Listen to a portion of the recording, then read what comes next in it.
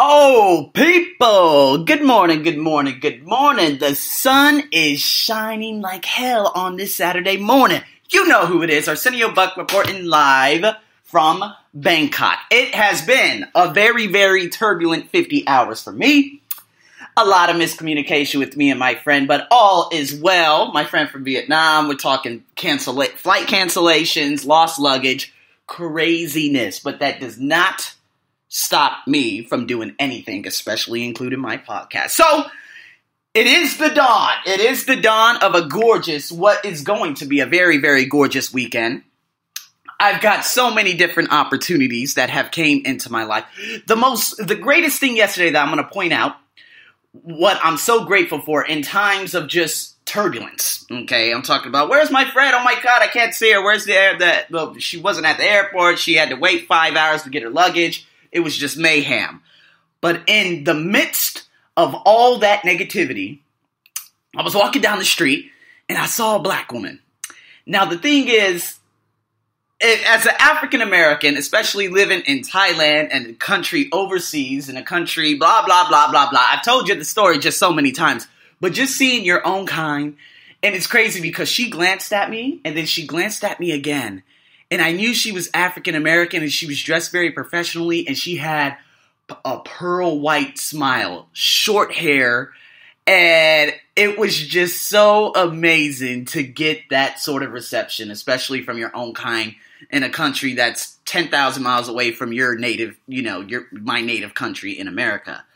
And that made my day. In the midst of everything, that made my day. And especially getting a gorgeous opportunity to do something so great next week, and other people approaching me in terms of wanting my services. I'm just so grateful, and I'm thankful, of course, for the opportunity of course, being here in Thailand for another day. With that being said, people, I want to tell you guys some things. Now, of course, you guys have been influenced throughout the course of your lives, okay, to do things that others tell you to do. Remember what Steve Jobs said. He said, don't live in dogma. That's living through the opinions and the ideas of other people. Man, Steve Jobs, he had a crazy, man, when he was between 18 and 22 years old, oh my God, he said he was so broke that he had to go walk a long time to a church. I think it was a church or a school. To get a free meal every evening, I think he said. And he said those were some of the best times of his life. And it's crazy because what he ended up developing in, and especially, the mass amount of communication that the world has received on behalf of him, it would have never been done if he listened to the opinions of others. Now, of course, man, I'm going to tell you American society. Now, of course, I was on Tony Robbins. I was watching, he actually has his I'm Not a Guru on YouTube. So I was actually watching that. And I looked at some of the comments. And of course, the comments are crazy. Now, of course, there were some Jesus people out there who were saying all types of things in regards to Jesus, blah, blah, blah, blah, blah. But there were so many people saying, how can people even understand this? And then someone asked, where do you work? And they said, Walmart. And it's like, why does American society continue to always berate others? I don't understand that people continue to live in mediocrity and not just take a leap of faith. See, of course, with The Secret made landfall just over 10 years ago now, a decade. So many people would just talk so bad about The Secret. This stuff is so stupid. How can people believe? And it's like, I'm sorry, what do you do? I work at 7-Eleven. Stop asking me. And it's like, oh my God. And it's not even, it's nothing that it's not even like a business opportunity that you're trying to propose to this specific individual. It's just a matter of saying, guess what? Write down 10 things that you're grateful for every morning. No, that's stupid. See, those are people that just cannot accept change. Those are people who have been controlled so heavily by the media. Those are the people that you see on all media outlets. We're talking from Bangkok Post all the way to CNN to Fox News, the white media that has controlled this entire world.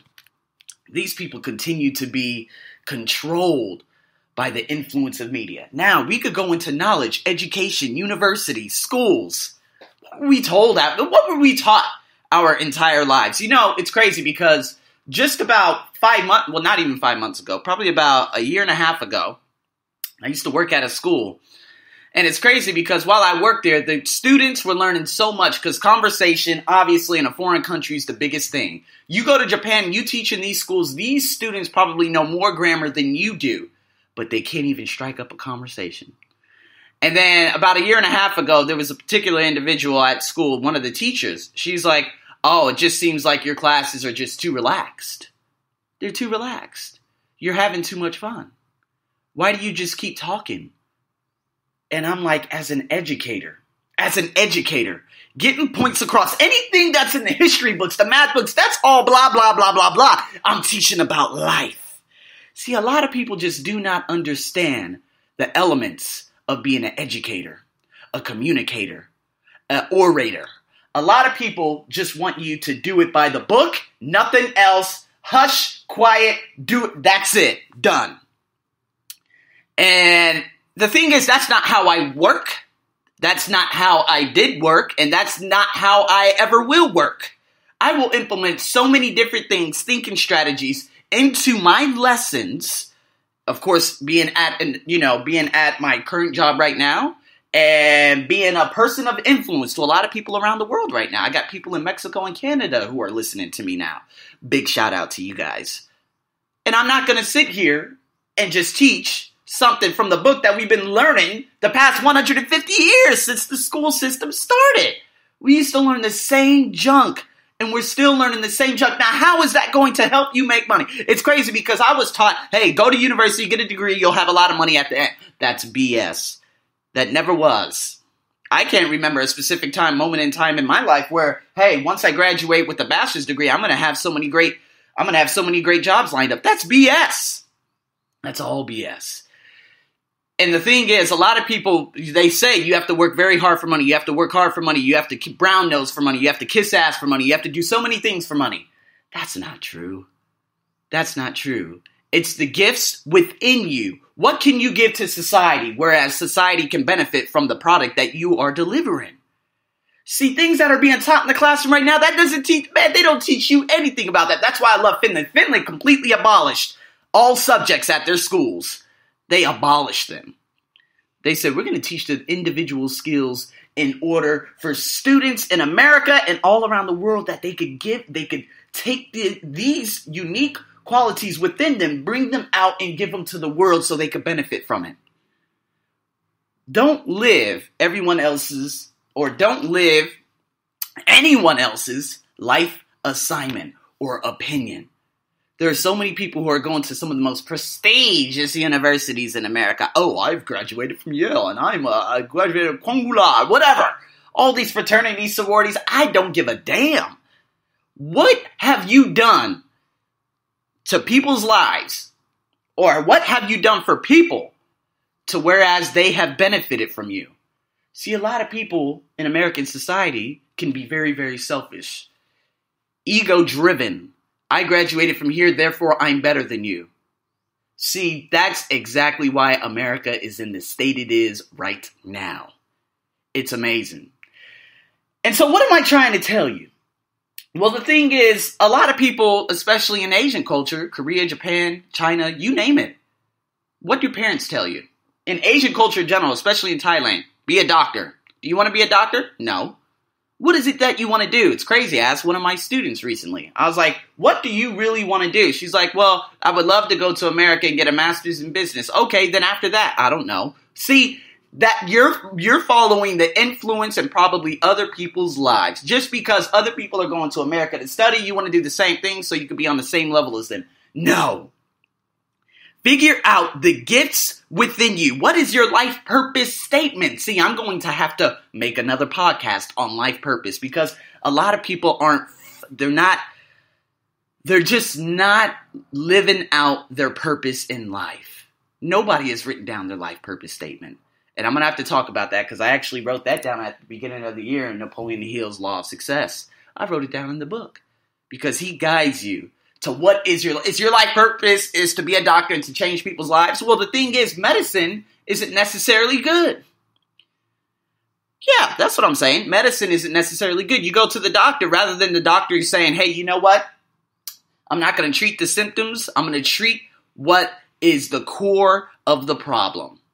Now, you keep getting sick. I'm going to keep giving you medicine and you're going to get better. But then again, your body is going to be very, very vulnerable to more sickness if you keep using your liver is going to be destroyed. How come the doctor doesn't sit down and say, okay, listen, I see you're sick. What we're going to do, we're going to switch up your diet. We're going to give you more vitamin C because it's lacking right now. We're going to look at this. We're going to nope. Doctors do not do that because medicine is a multi-billion dollar organization out there. So many people benefit from people getting sick, and it's sickening. So, okay, you want to become a doctor, but what are you going to do to benefit society? See, I have a particular student who's going to become an epidemiologist. Now, she's going to be doing analysts on all types of diseases, causes, and stuff like that. That's a huge benefit to society. If you're going into the business world, how can you help other people? See, that's why I love Tony Robbins, going back to him. Because a lot of people berate him for what he does. But yet he's $1 billion industry in its own right. And you know what he's done? Every Thanksgiving, he's given millions upon millions of families dinners. What have you done? People commenting on YouTube saying this is such a fallacy. What have you done to help society? Nothing. See, you can't point fingers at other people for them doing great when you don't do a damn thing for society. You can't point fingers for saying, oh, you're not doing good because you talk to your students too much, or you're not good enough because you're black, or you're not good enough because you're white, you're not good enough because you're Asian, but you don't do a damn thing. See, instead of pointing fingers and judging people, you need to begin to figure out what your life assignment is and live through it without listening to other people, because we could be directed through the opinions and media and everything, just about everything. And it's so sad because how can other people justify it? How can you justify what everyone else is saying about you? You know, if someone says, oh, you're too black, you start thinking like, oh my God, what if I am black? And you know what? I've had a number of students that have changed the color of their skin here in Thailand because of the influence of other people saying that they're too black, although Thai people are naturally supposed to be a very caramel color. It's amazing how we give up our dream career in arts and everything, you know, or we take over the family business when we're not even suited to be, we're uninspired for that daily routine. So many different things that are out there. People, you need to figure out what your life purpose is. So what I'm going to do in the next podcast, we're going to sit through and we're going to figure out some life purpose statements, because so many people are living through the lives and opinions of other people, and it's got to come to an end. So with that being said, people, stay tuned for my next podcast, which will be coming up very, very soon within the next day or two, because I'm going to have another crazy day today. Well, it could be, we'll see. But yes, stay tuned. It's going to be happening this weekend. And with that being said, if you guys have any questions, at AJ in Thailand, of course. And until then, have a wonderful morning, afternoon, and evening. This is your host, Arsenio, of course, over and out.